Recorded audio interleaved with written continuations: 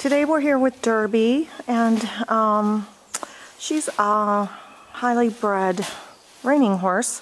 She's a little skittish. She's 2 years old, so we've been doing some desensitizing. This is her 3 or 4 day with the plastic bag, so she's getting a lot better. She's still a little jumpy around it, but she's tons better.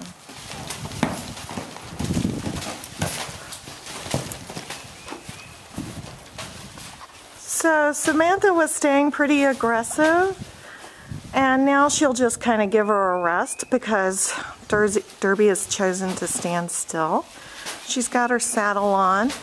Today, after we go over the desensitizing, we're going to start driving her. So you can see Derby's not really scared of it, but that's just how she reacts when she kind of doesn't like something. So before getting on her, we're gonna just do more desensitizing and make sure she accepts things.